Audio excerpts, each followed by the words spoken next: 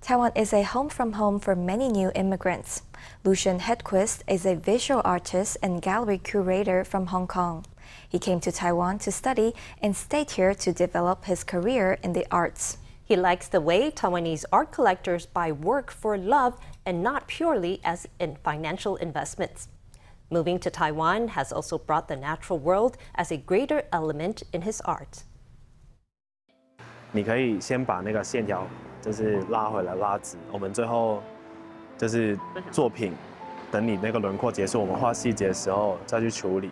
Hong Kong native Lucien Hedquist came to Taiwan to study straight after high school and is now a graduate student at the Department of Fine Arts, Tunghai University. 在香港，就是很多人都是。 In Hong Kong, many people lump art and investment together into art investment. But when I came to Taiwan, I found that Taiwanese people seem to buy artworks because they like them. It's not so difficult for cutting-edge artists to build a career here in Taiwan. Hedquist completes a work in acrylics. He's often inspired by Taiwan's beautiful landscapes. 作为一个住在城市的小孩。 As a city kid, when I suddenly moved to a more natural environment, it had quite a big impact on a felt level. Also because I got more interested in nature or landscape as a subject matter.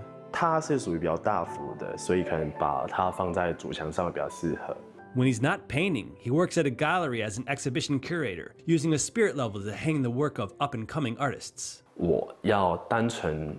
If I just want to create art, then I just need to paint whatever I like. I may not need to consider the market, but working in a gallery or even planning an exhibition, you need to accept your responsibility toward the viewers and collectors, and even the artists themselves. You consider other factors than just your own feelings. One is more personal, the other is more about meeting the public. From artist to curator, Hedquist is constantly shifting perspectives, but his passion for good art remains unchanged.